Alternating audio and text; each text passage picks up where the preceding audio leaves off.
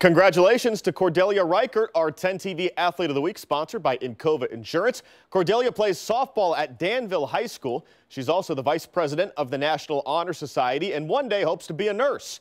Cordelia has been volunteering at a local hospital since her freshman year, but next year she'll play college softball at Wittenberg. I had a lot of people tell me that I was never good enough or that I was never going to make it.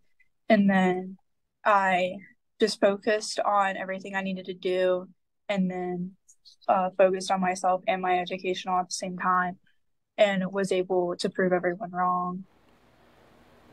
If you know a student athlete who excels at school, sports, and service, nominate them 10tv.com/athlete of the week, and you might see them next week here on 10 TV News at 6.